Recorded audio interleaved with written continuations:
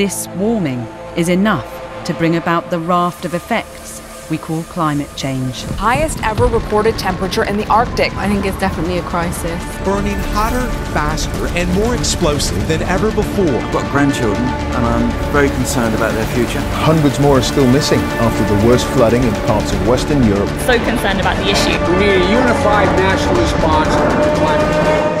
Hi everyone, it's Natasha Fortuin, and I am in Yorkshire. I'm participating in a walk called Walk to COP26, which involves myself and other people walking from London to Glasgow for COP26, which is a conference of governments all over the world coming together to talk about climate change and help to respond to the global emergency.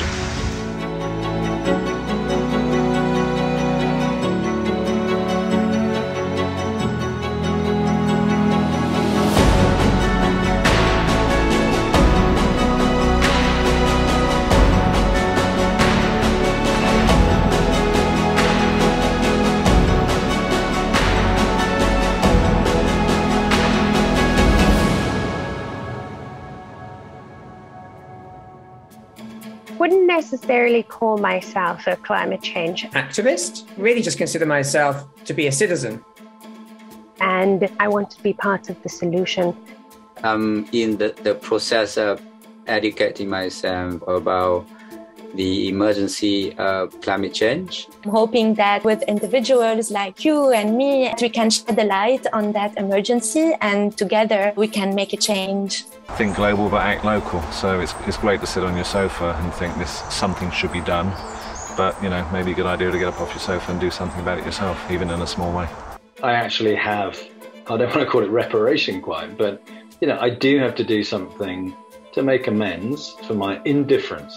You know, climate change has been well understood for decades, but it's not something that I pursued, and it is something now that I am increasingly knowledgeable about, and I want to make good in a small way. We live in a system, a complex system. You know, the solution to something like climate change requires many parts of that system to work together. But of course, the biggest organizations have a massive role to play. And of course, governments do as well. There's a lot more that we can be doing in our communities. There's a lot more than different kinds of organizations can be doing. And the reality is, to get to a net zero target requires all of us. Net zero means zero. So COP is a climate change summit where the nations come together and recommit to their nationally determined contributions to reducing their carbon emissions. We now know that something needs to be done, and we know when that needs to be done by. So this is why we're starting to see more and more pressure on them. And so, yes, there is frustration, but of course, what we need to do obviously is work together to make sure that frustration doesn't exist and we move beyond that towards action. I wanted to help with like-minded people who actually care about the environment and about the planet.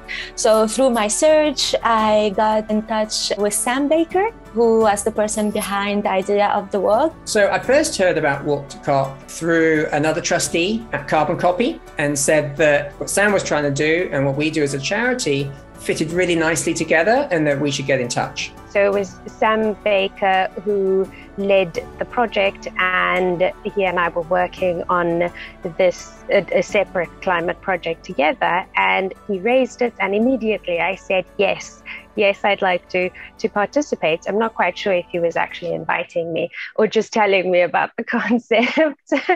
He's got very passionate about us, and his interest and passion is infectious.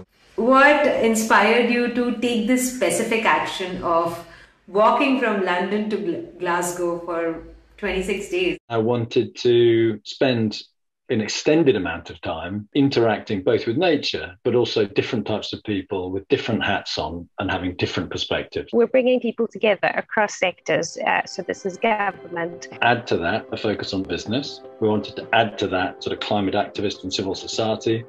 we want to add to that students. Having them all talk together, find common strands, find ways that they can work together. And through that process, we very much hope to make a difference.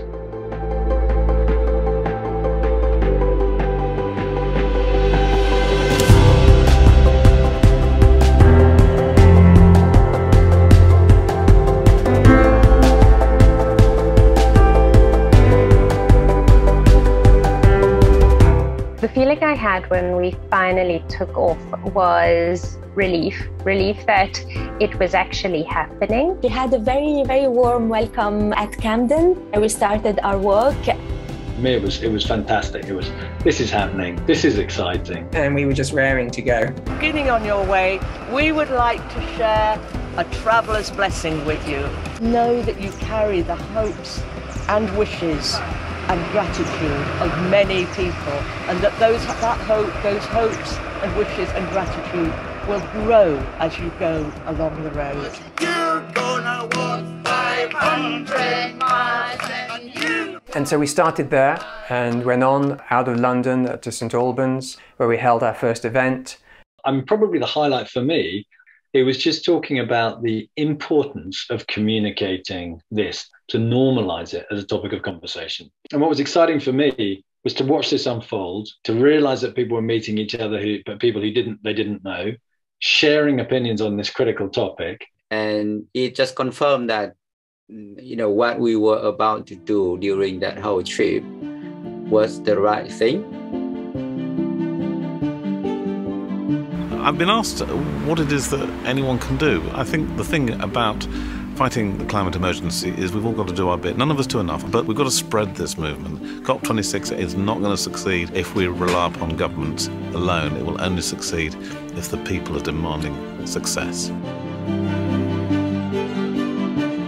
As a school, we've come up with a strategy to be more eco-friendly and to hopefully be carbon neutral by 2030. Last year, we planted 800 trees. We did that because it's a great way to be eco-friendly for the future. So yeah, we're really excited to do more things like that as a school and as a collective community.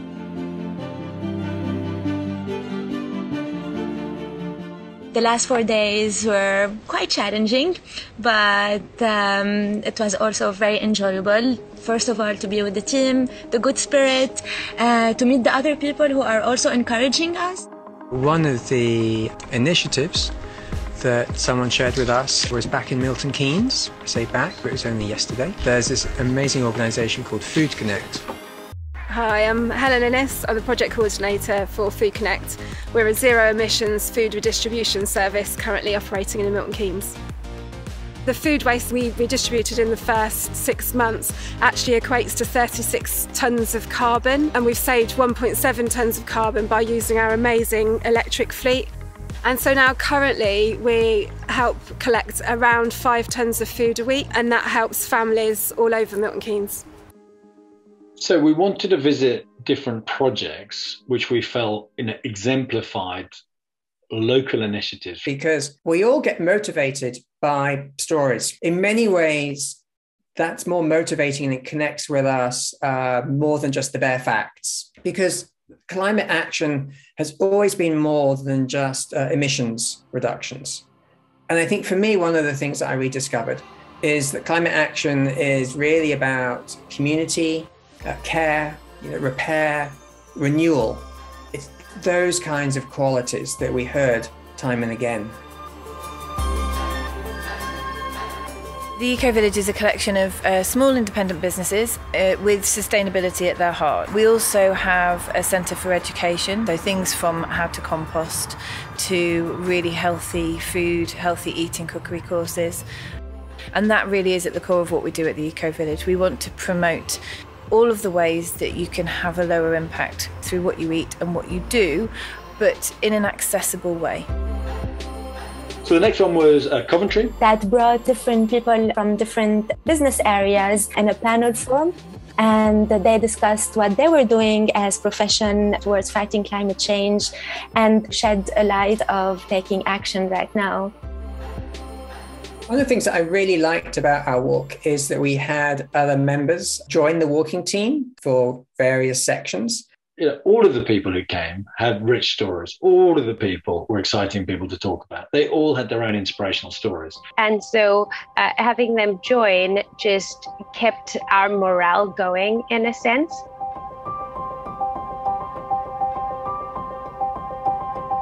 And why are you joining the Walk to COP26 team? To do something active to raise awareness for climate change and support my dad. I think it's definitely a crisis, and I think as a society we all need to do more to actively help prevent it from getting any worse. So I'm on the walk because I feel that we all do what we can to make a difference. And walking in this way in order to talk to people about climate emergency. You know, it's really, really important because we can't act urgently without everybody really being aware of what the situation is and being able to make choices. Morecambe was a highlight. You know, there was some fairly hotly debated local topics as well. Of course, we didn't manage to address any of the big hairy issues in the 2 hours that we worked together with everybody and talked, but at least you could see the airing of that. And from my perspective, seeing that, hearing that, and trying to reflect on the importance of a good inclusive process to try and resolve those trade-offs was really, really important. So for me, I'm really passionate about all of us accessing our agency. So we established Lancaster Youth for Environment and started the school strikes and the campaigning. I'd say that first achievement was we helped get the council to declare a climate emergency. We then did, over the space of about a year, monthly school strikes. So we'd have hundreds of students, of young people in the town come to these strikes calling for climate action. And then we've also done things like litter picking and tree planting and community kind of cohesion events. I think that demonstrated really how bringing people together can create some sort of pressure, some sort of impetus to get things done. I joined the team on Friday at the event in Morecambe, which was amazing local community event. And then I had the chance to walk with the team all day yesterday on Saturday in the rain and the mud. Also, having seen the event in Morecambe, you know, meeting people in local projects, local schools, highlighting the amazing things that are happening locally for change, I think there's definitely a point in the walk that you're doing.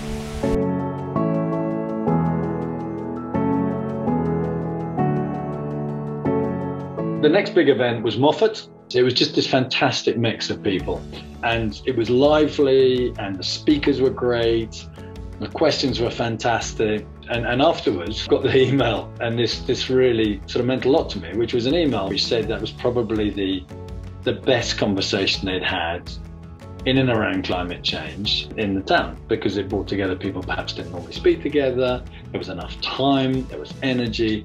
And so that for me was massively gratifying. And we're not saying it's gratifying because we did that, but we contributed to it happening.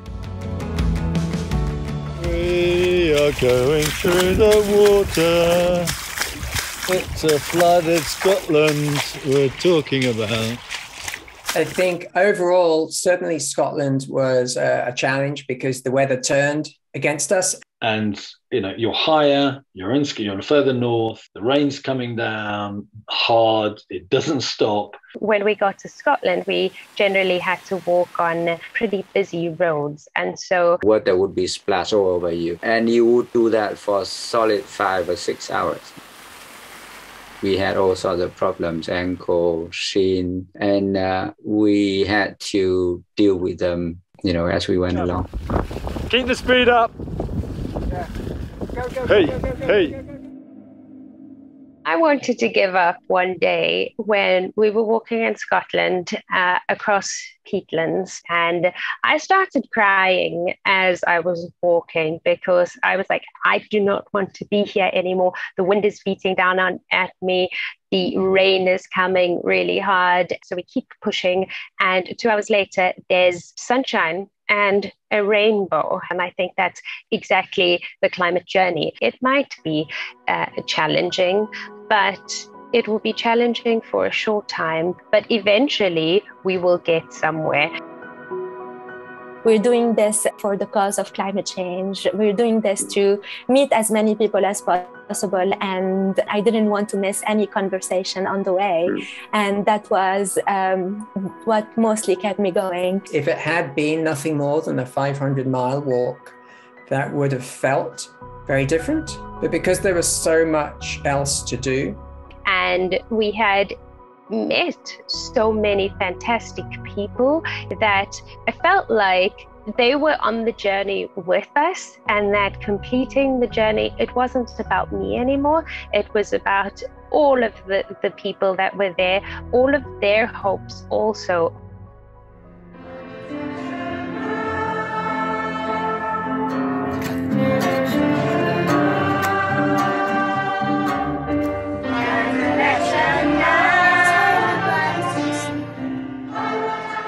I'm doing this really because I'm very passionately keen to see changes in the climate change, and also partly because I want to be in solidarity with so many people who are, going to Glasgow in order to influence the decision makers. Being born on the slopes of Mount Kilimanjaro and seeing how the glacier has been melting, it's been a clear sign that things are going from bad to worse, and something's got to be done. Hey guys, it's insanely beautiful. Insanely beautiful. The sun. I didn't really know England particularly well, and I didn't know Scotland particularly well before this. And now I've walked all the way there, and I realise how incredibly beautiful this country is. I think the experiences of the walk and the different kinds of landscapes and scenery was very inspiring. It confirmed to us that there were lots of things that we need to protect. And it made me sad in a way, because I realized that lots of people, the children now, the children of the future, they're not going to be able to take walks in nature unless we do something quickly.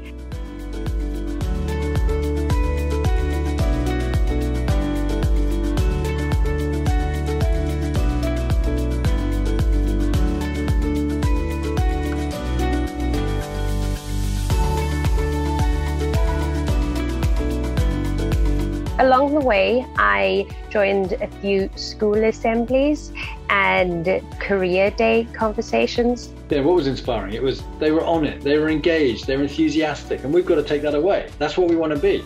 And all of their questions were about, how do I have an impact? And so we spoke a lot about the amazing voice that children have, right? And their ability to influence the people around them. Okay, let's. Oh no! No, that has a mind of its own, so we're not doing that. Did you get me almost falling? Did you get me almost falling? Because that's great. So my name's Jessie and I'm a youth climate activist based in Devon in the south of England. I've journeyed all the way up from Devon to here and onto Glasgow to COP. As part of the movement I set up called People Pedal Power, aiming to highlight the messaging that we need more people-led decision-making and more sustainable transport infrastructure. And it was all born out of me struggling to get to COP due to lack of sustainable transport and it being so much cheaper to fly, and that just seemed wrong to me. So I decided to cycle and make a point out of it, and also highlight the need for more diverse voices at COP. So through that we've got a cargo bike which is carrying all our stuff, highlighting that not all big journeys need cars, and also highlighting the power of collective action when we all come together. Anybody who's watching this know that these guys are pretty amazing for going as far as they have with this. So one of the highlights for me was an event that we organised on the penultimate day, just before we walked into Glasgow, called Walk With Us. Wherever you are was our way of bringing people from all over the world, and not just those that we met in the UK on the journey, along with us. And so what it involved was groups of people in cities coming together and walking. And then importantly, we would all contribute to the planting of trees as we went via an app called Let's Go, which is this B Corp certified company that plants trees for the distance that one walks. We had over 150 people use the Let's Go app, and our goal was to plant 5,000 trees. And now that the challenge is closed, we have reached that. And then to tune in, we had an app, which essentially is like a live podcast where you could just listen to what people were talking about and join in. And we would have this phenomenal, interesting international conversation around climate action and what people were doing locally. And it was absolutely fascinating. All right. See you later, everybody. See you later. Bye. Bye.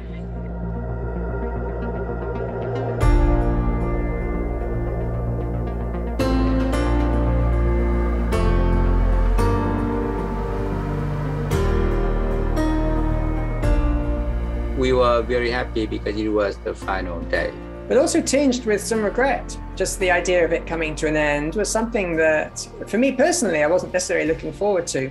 So Father Arbo is a Catholic priest, so he said a little sort of blessing for us. I think he sang Let It Be as well, so that was a nice touch. Living in this world agree, there will be an answer, let it be. Or they may be parted, there is still a chance that they will see. There will be an answer, let it be. Water Cup 20! That was pretty emotional, and then off we went. For me personally, I got quiet. And then as we got to Glasgow, it hit me. We'd finally gotten to our destination.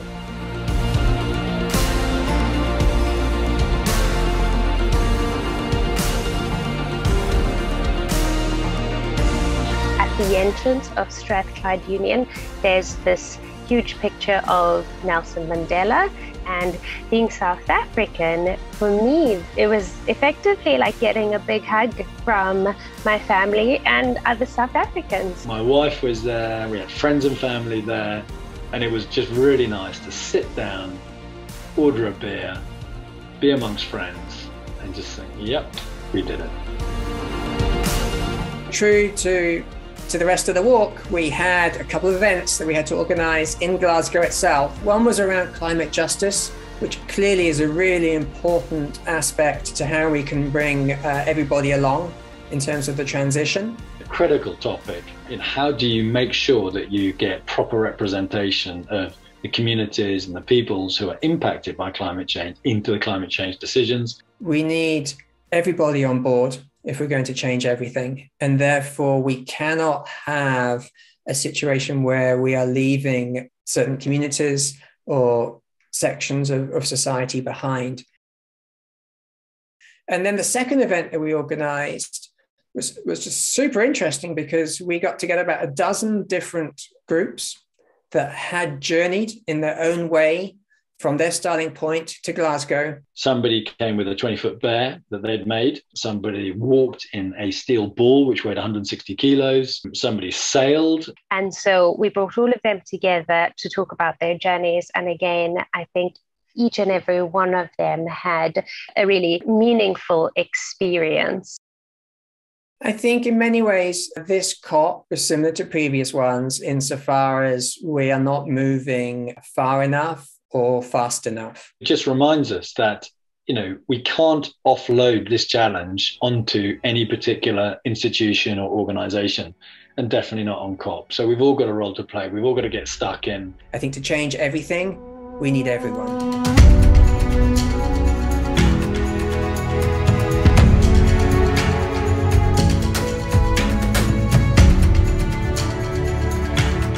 Walk to COP26 taught me that we don't exist in silos or in isolation.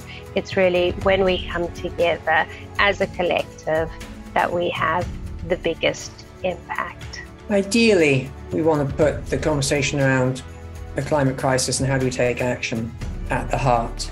We do need to have it run across everything that we do to the extent that we no longer label it as taking climate action or addressing the climate crisis. It's just the way we want to live in order to have a cleaner, greener, healthier future. What it taught me is more perseverance, that the climate change fight is not going to be solved today or tomorrow, but we need to be really perseverant and continue our fight and continue on making real impact. My message is do what you can do immediately around you. Lead by example. There's lots of small steps you can take, there's big steps you can take, but just take those steps. I think it's quite easy with climate change to get overwhelmed with all the things that need to happen. So I think just focus on the day-to-day things that you can do yourself. Educate themselves on what impact they're having, how they can change their lifestyle. I don't think we can all do everything, so I think it's finding what you can do, what's your favourite thing and what impact you can make, and then really trying to work in that area. We don't strive to be perfect, that you do what you can and it's simple steps, and then you can build on it, because actually it's those simple steps that really open your mind to other areas that you can make changes. Certainly this is a story that we will continue to tell, because it's one that's unfolding all the time and it's one that's getting louder. Yeah, this was the laying down of a little bit of soil before you put the seeds into the ground, and before you water the seeds, and before you get a harvest. Glasgow was never the destination. We're on a journey and we just need to keep on that journey. We're heading in the right direction. We just need to move faster. So if we can continue to spread that message, then we will still be pretty much in action, even though we are not working anymore.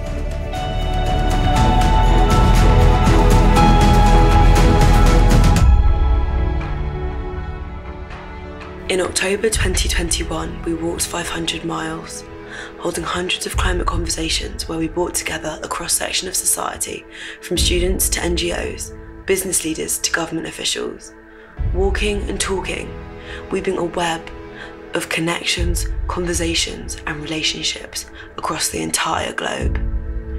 As we travelled, we visited schools and hosted community events, finding open ears, open eyes and open hearts, ready to learn and ready to protect our home. There's no opting out. It's time to dial up the urgency if we're going to turn down the temperature. Walking to COP26 taught us more than we could have anticipated. We learned from others' experiences about physical endurance. There's some cuts that plasters and bandages can't heal. It all comes down to this. Here's what we've learned. Collaboration is vital. We need to work together, and it needs to be from all of us, from all backgrounds, from all corners of the world. Everyone needs to be in, because this affects everyone. We're no longer talking about the distant future. Climate chaos is the here and now. Fires burning, ice caps melting and temperatures rising. We need to put climate action at the heart of everything we do. So use your voice, use your ears. We need to speak up for what's right and what needs to be done, and we need to act now. COP26 was our destination, but it's not the end of our journey. We walked, talked and listened. Now it's time to act and take on what we learn. It's time for urgency. It's time for big decisions and an even bigger follow through. In COP26, we wanted our world leaders to lead the way, but it has come down to us, as a collective, pressing for change, pushing for more. This is just the beginning.